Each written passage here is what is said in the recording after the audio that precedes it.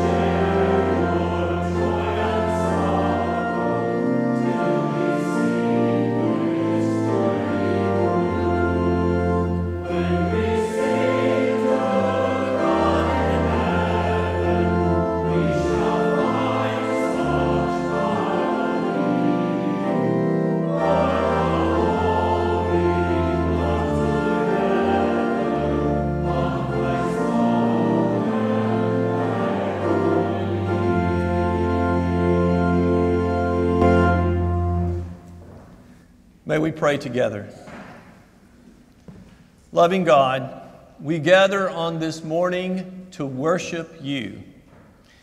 We gather to bring you our praise, to speak of your greatness and your goodness and your remarkable grace. We gather to offer you thanksgiving, to acknowledge that you bless us day by day, hour by hour, moment by moment, even when we are too busy to notice that you are blessing us. We gather to make confession that we are too often focused on self rather than being focused on you. We gather to bring you our petitions and intercessions.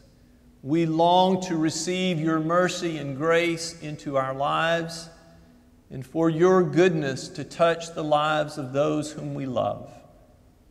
Let all that we do and say and sing and pray in this hour bring gladness to your heart as we worship you, our God and our King. Amen. Please be seated. The Lord be with you. What a great joy it is to welcome you to worship this morning. We are so very pleased that you are here as we continue a series of worship services based on the life of Abram and Sarai. I want to say a special word of welcome if you're visiting this morning. We are so pleased that you have chosen to come. And to those of you who are visiting with us through our video ministry, thank you.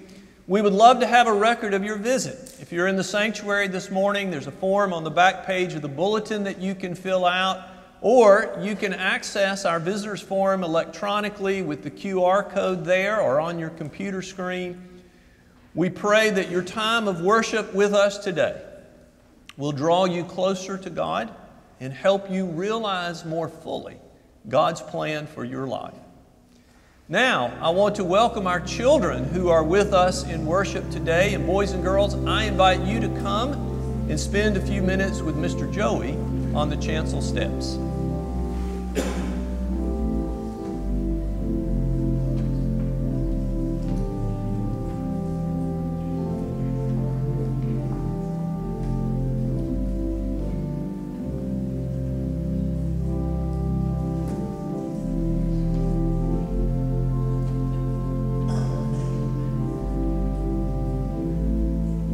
Hello, well, good morning to both of you. It is so good to see you this morning. You know, it's a little bit too bad because I wanted to play a little bit of a game that would work better if we had a little more people, but we might try this anyway here. So this is based on a really old game show that existed a long time ago, before you were born or before even I was born. And it was called Who Do You Trust? And the concept of this game show was that they would ask a question for Lucy here, but Lucy wouldn't be the one who got to answer the question. She would pick someone else who she trusted to give the right answer to that question and hope that they got it right. And so we're gonna see about this here and see if we can get y'all to answer questions for the other one and see how well you do, okay? All right, are you ready? All right, so I'm gonna have you answer for Lucy first, okay? Now, there's a story that you may have heard before of a guy in the Bible who gets swallowed up by a giant fish. Do you know what his name was? No? What about you, Lucy? Do you know what his name was? I know the story, but I can't remember. You know the story. Oh, no. Well, at least it always helps if you don't know the answer either. Okay, how about this one here? And Lucy, you can answer for her. All right, there's a TV show. It's called Sesame Street. You might have heard of it. On Sesame Street, who is the character who is green and lives in a trash can?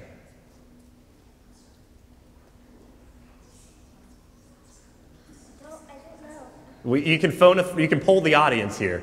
I'm hearing some whispers.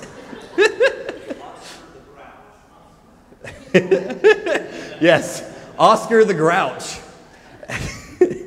Yeah, so this is kind of an example here of how sometimes there are people that you want to trust to get things right for you, and sometimes they just don't know or whatever. Who are some people that when you really want to get something right that you trust? No one. I was gonna ask if we trusted our siblings, but even though I kind of knew the answer to that one. Do you trust your parents to get things right for you sometimes, at least? They don't know everything, but sometimes. Yes, exactly, though. So no matter who you are in life, you are going to have to put your trust in someone.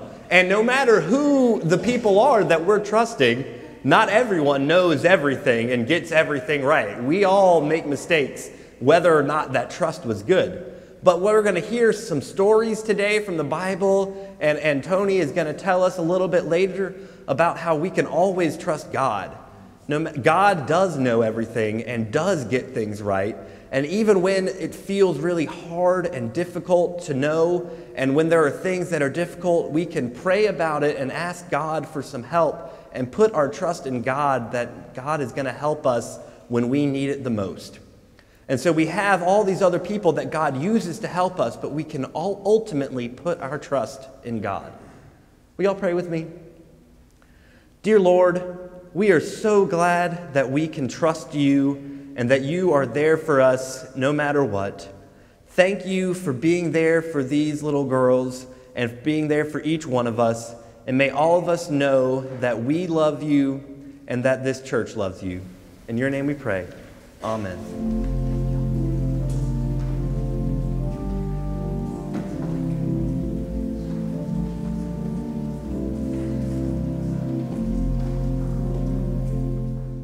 This morning's New Testament lesson comes from Matthew chapter 14, verses 22 to 32. Immediately he made the disciples get into the boat and go on to the other side, while he dismissed the crowds. And after he had dismissed the crowds, he went up to the mountain by himself to pray. When evening came, he was there alone. But by this time the boat, battered by the waves, was far from the land, for the wind was against them. And early in the morning he came walking towards them on the sea. But when the disciples saw him walking on the sea, they were terrified, saying, "It is a ghost." And they cried out in fear. But immediately Jesus spoke to them and said, "Take heart, it is I. Do not be afraid." Peter answered him, "Lord, if it is you, command me to come to you on the water." He said, "Come." So Peter got out of the boat, started walking on the water, and came towards Jesus. But when he noticed the strong wind, he became frightened, and beginning to sink, he cried out, "Lord, save me." Jesus immediately reached out his hand and caught him, saying to him, "You of little faith, why did you doubt?" When they got into the boat, the wind ceased. This is the word of God for the people of God. Thanks be to God. Dear Heavenly Father, we thank you for the opportunity to come together and worship on this beautiful Sunday morning. How blessed are we that you provide for us without fail. In our blessings, encourage our hearts to faithfully give to fulfill the missions of our church and community. Please bless these tithes and offerings in your holy name. Amen. Our offertory hymn this morning is hymn number 672, All Things Are Yours. You can find it in your hymnals or on your computer screen. We invite you to stand and sing together.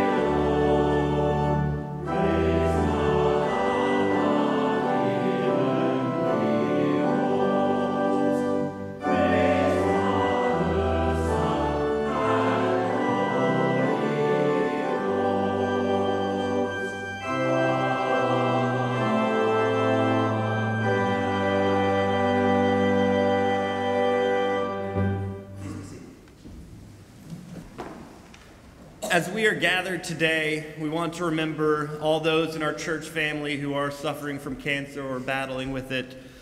We want to also remember especially Gene Hurry, who is home from self, and Wayne White, who is home from his outpatient surgery. And now if you'll pray with me. Lord, we come this morning looking for you. We know that we should trust in you, but confess there are times and things that would make it easier for us to do that. Give us the strength to trust in you, O God. Give us the courage to not rely completely on ourselves, but to be vulnerable enough to allow others to help and support us. On our own, we see dimly, but together we can see you. Help us to come together and see you, O Lord. Lord, in your mercy, let us remember especially those who are struggling to see your plans right now, the wrongfully imprisoned at home and abroad, those who live under the constant specter of death and violence, the mother whose prayed-for child was lost in a miscarriage, the parents who had to bury a child. The list could go on and on of those of us who wonder where God is in this moment. Let us show them the love of God.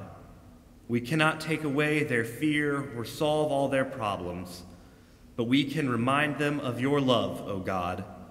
And so fill us with your love, that we can share it with others.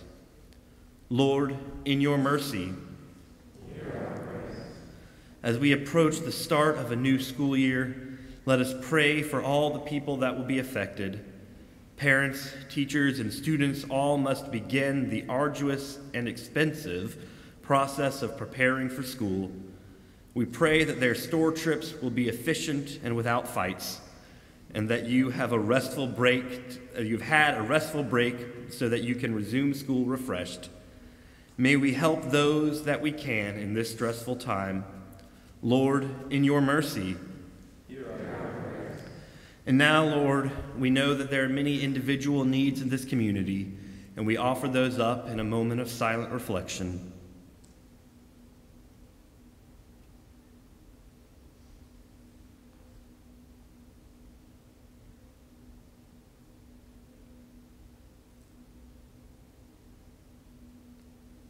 Lord, in your mercy. And now we gather up in a community and offer the prayer that your Son taught us to pray. Our Father, who art in heaven, hallowed be thy name. Thy kingdom come, thy will be done, on earth as it is in heaven. Give us this day our daily bread, and forgive us our trespasses, as we forgive those who trespass against us. And lead us not into temptation, but deliver us from evil. For thine is the kingdom, and the power, and the glory, forever and ever. Amen. Would you please open a Bible to Genesis 12? If you want to use one of our pew Bibles, this morning's text may be found on page 9 of the Old Testament portion. We continue from last week. This story of Abram and Sarai, picking up this morning in verse 10. Now there was a famine in the land, so Abram went down to Egypt to reside there as an alien, for the famine was severe in the land. When he was about to enter Egypt, he said to his wife Sarai, I know well that you are a woman beautiful in appearance. That you are beautiful in appearance, and when the Egyptians see you, they will say, this is his wife. And then they will kill me, but they will let you live. Say that you are my sister, so that it may go well with me because of you, and that my life may be spared on your account. When Abram entered Egypt, the Egyptians saw that the woman was very beautiful. And when the officials of Pharaoh saw her, they praised her to Pharaoh, and the woman was taken into Pharaoh's house. And for her sake, he dealt well with Abram. Abram had sheep, oxen, male donkeys, male and female slaves, female donkeys, and camels. But the Lord afflicted Pharaoh and his house with great plagues because of Sarai, Abram's wife. So Pharaoh called Abram and said, what is this you have done to me? Why did you not tell me that she was your wife? Why did you say she is my sister, so that I took her for my wife? Now then, here is your wife. Take her and be gone." And Pharaoh gave his men orders concerning him, that they set him on the way with his wife and all that he had. This is the word of God for our time and our lives. Thanks be to God.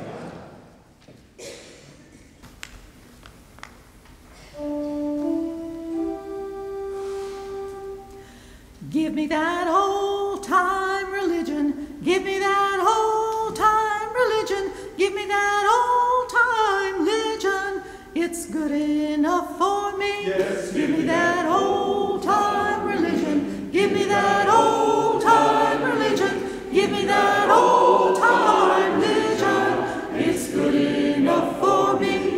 It was good for the Hebrew children. It was good for the Hebrew children. It was good for the Hebrew children. It's good enough for me. It was good for Abram, Sarai. It was good for Abram, Sarai. It was good for Abram, Sarai. It's good enough for me. It was good for my grandmother. It was good for my grandmother. It was good for my grandmother. It's good enough for me.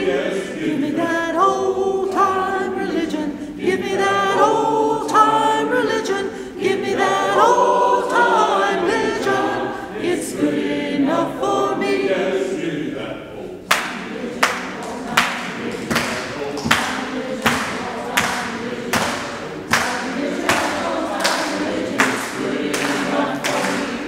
Give me that old-time religion.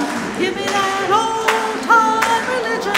Give me that old-time religion. It's good enough for me. Give me that old-time religion. Give me that old-time religion. Give me that old-time religion. It's good enough for me. Give me that old-time religion.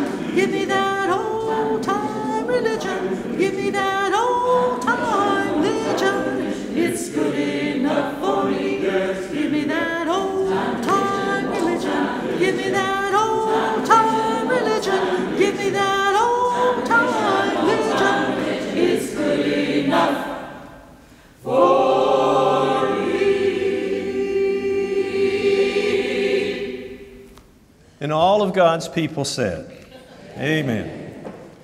We needed to get that out. Last week, we read the first few verses of Genesis 12 and met Abram and Sarai, who are 75 and 65 years old, respectively. And we read about their leaving their home, their family, their friends, everything they knew to go God knows where, literally, and begin a new life. They're really too old to just pull up roots and go to an entirely new place. They know it's going to take weeks for their Social Security checks to be forwarded. All the things and all the people they care about are in Haran. So there was every reason for them to stay and not one reason for them to leave, except that God said to. So they went, trusting God's outlandish promise that God would use their descendants to bless all of the people of the world. The problem with that promise at this point in the story is that they have no descendants, no children, and they are 75 and 65.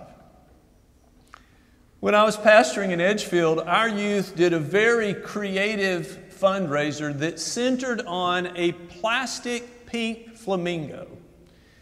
The object of the game was for the youth to sneak this pink flamingo into your yard without you catching them. And if they did, if you got up one morning or you came home one evening and the pink flamingo was in your yard, then you got to make a contribution to the youth mission trip. And then they gave you a bright neon pink sign to put in a front window or on the storm door so you wouldn't get the flamingo again. It was a lot of fun, and it was a very successful fundraiser. So one day, someone at Edgefield Methodist Church called me and asked if they could copy it. I said, listen, denominational differences don't matter when it comes to really important things like the Lordship of Christ and youth fundraising. So have at it. And they did, except instead of giving their people a pink sign, they gave them a big pink bow to put on the door or on the mailbox. They didn't really think that through until they were putting this big pink bow on the mailbox of a woman who was approaching 70. Actually, I think she had 70 surrounded. She said, I love to see people who don't know anything about the fundraiser as they pass my house and see this pink bow on my mailbox. I said, boy, that would be big news in Edgefield, wouldn't it? And yet, this is exactly what Sarai and Abram are counting on. That when they get to their new destination, they will be the first ones to bring a bassinet into their room at the old folks' home. Because Abram and Sarai trusted God's promise, they are extolled by biblical writers as models of faith. But one of the interesting things about the Bible is its honesty, even about the flaws of its heroes and heroines, including Abram in this story. Here's what happens. As Abram and Sarai are traveling, there's a famine, so they detour to Egypt because there's food there. As they are about to cross the border into Egypt, they're filling out their customs forms, and Abram looks at Sarai and says, you know, you are still a fine-looking woman. She says, now is no time for that. He says, no, no, no. And he tells her that he has heard all about Egyptian men, how lustful and violent they are. And he is afraid that they will kill him in order to keep Sarai for themselves. So, he says, you put on your form that you're my sister, and I'll put on my form that I'm your brother, and then I won't have to fear for my life while we're in Egypt. So that's what they do. It turns out that the men of Egypt do indeed find Sarai to be very beautiful, and someone in the customs office tells someone in the Department of the Interior, who tells someone at the palace. It seems that the grapevine in the upper levels of the Egyptian government is almost as efficient as the grapevine in Greenwood. And the word reaches Pharaoh himself. And Sarai is taken into Pharaoh's harem. Pharaoh gives Abram, whom he believes to be Sarai's brother, a handsome dowry of oxen and sheep and camels and donkeys. At this point, Sarai has to be thinking, what's wrong with this picture? She has basically been traded or sold to Pharaoh for various and sundry animals. Pharaoh, of course, is completely innocent. He doesn't know that Sarai is in fact Abram's wife. So God lets him know. Pharaoh immediately summons Abram, restores Sarai to him, tells him to keep the lucrative dowry and just leave. So that's what they do. But Sarai's question still lingers, doesn't it? Even as we watch Abram and Sarai drive away with their U-Haul trailer full of livestock, even though they are leaving Egypt wealthier than they arrived, there's something unsettling here. What is it? In a word, Abram. He misses the boat all the way around on this one. In the first place, he begins with deceit. He begins by telling a lie. Actually, I take that back. He doesn't begin with his lie. He begins with his assumption, his prejudice really, that Egyptian men are so lustful and so violent that they will murder him just because he happens to have a beautiful wife. Ironically, the men of Egypt in this story are very gracious. They are kinder to Abram than he expects or deserves.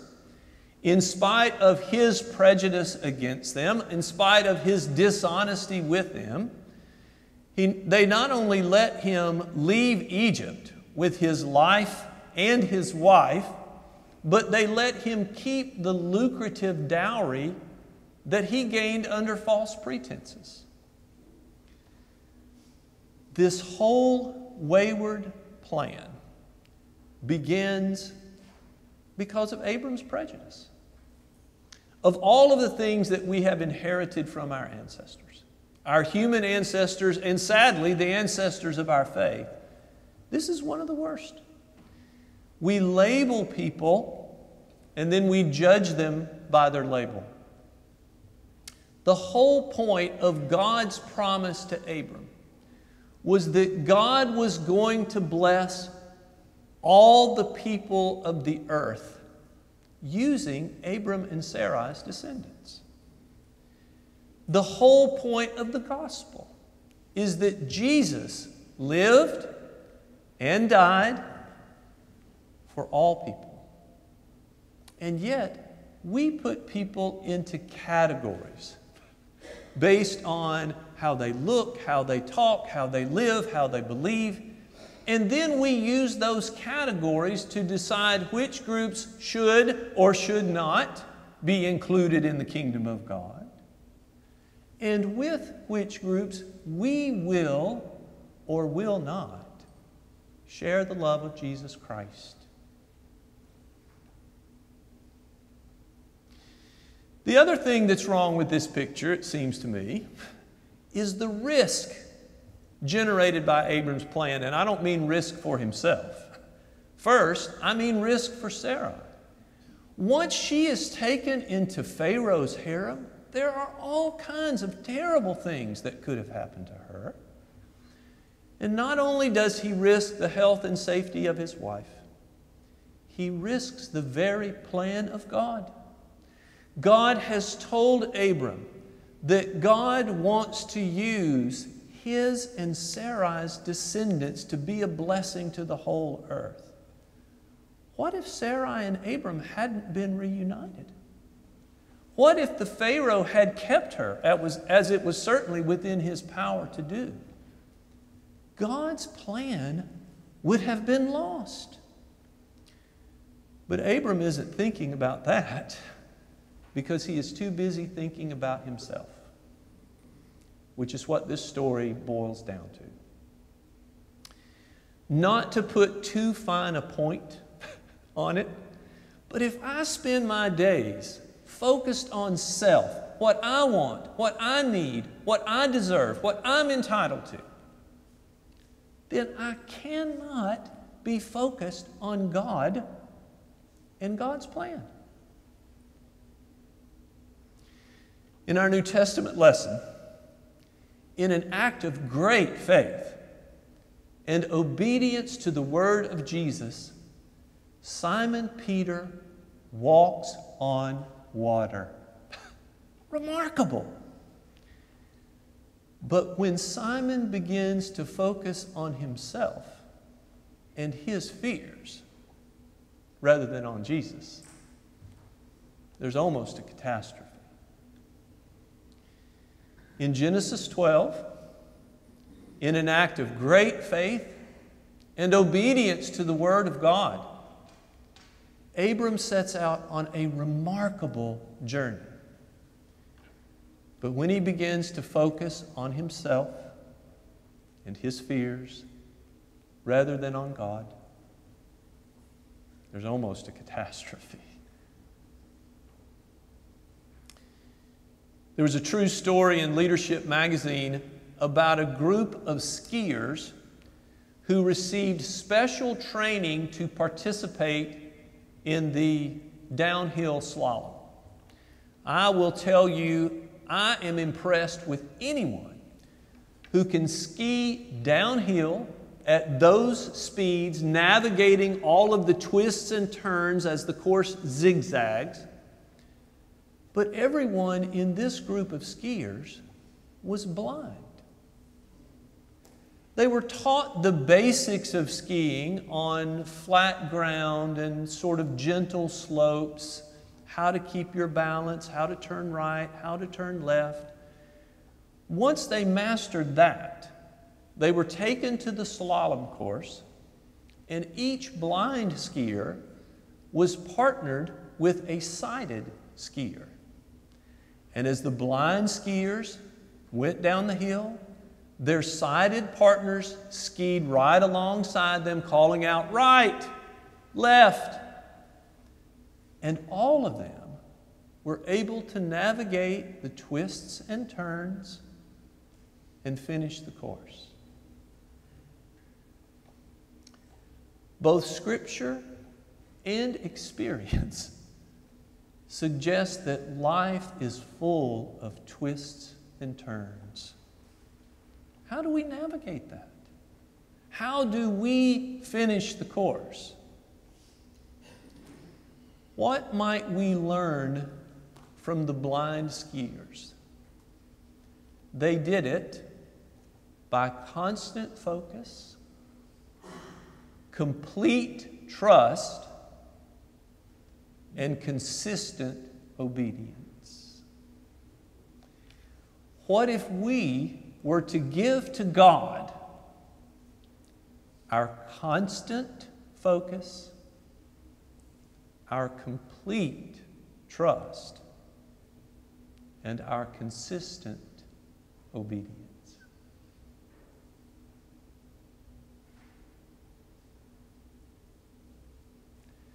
Would you pray with me? Lord, we are so easily distracted. Sharpen our focus so that it will be not on self, but on you and your plan. We are so doubtful. Strengthen our faith so that we will trust you completely. And give us courage so that trust will translate into obedience, not just once in a while, but every day. Amen. God's Word is always invitation to the people of God. In just a moment, we're going to stand and sing our hymn of commitment, number 67. If the Spirit has invited you to come and make a decision for Jesus Christ or to join with this church family, the altar is open. Let us stand and sing together as we follow the leading of the Spirit.